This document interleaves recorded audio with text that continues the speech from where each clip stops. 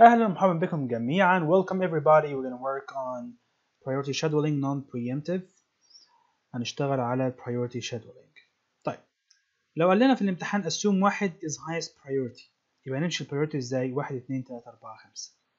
اوكي. طب لو قال لك assume ان 5 في highest priority، يبقى تمشي 5 4 3 2 1. هنحل على الاثنين دلوقتي. اوكي. So assume 1 is highest priority. Let's draw Gantt chart. Start with Gantt chart. Okay, let's do it. There we go. Okay. في البداية كده firstly P1 we're not gonna apply anything onto it. مش هنطبق عليها أي قوانين.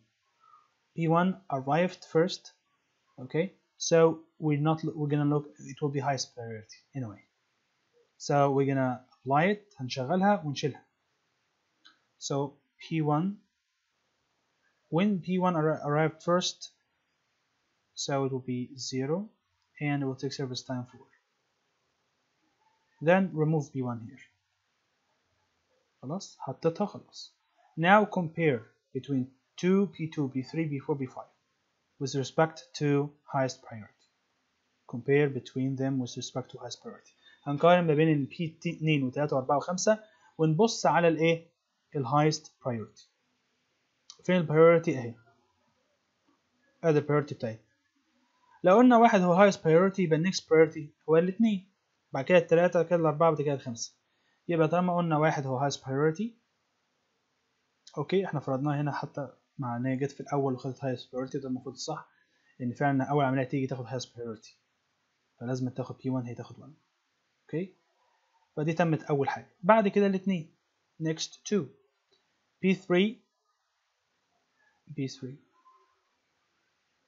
اوكي، and it will take 5.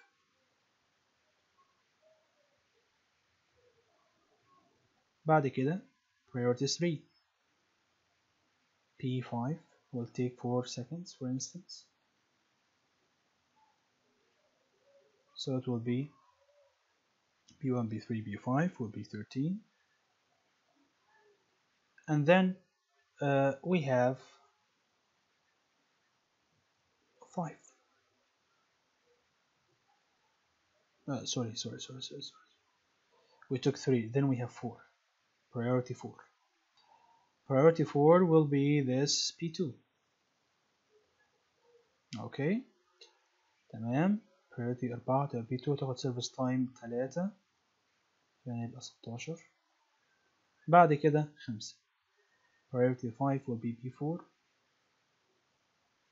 Then it will take service time 2. So simply we can finish the table. Okay.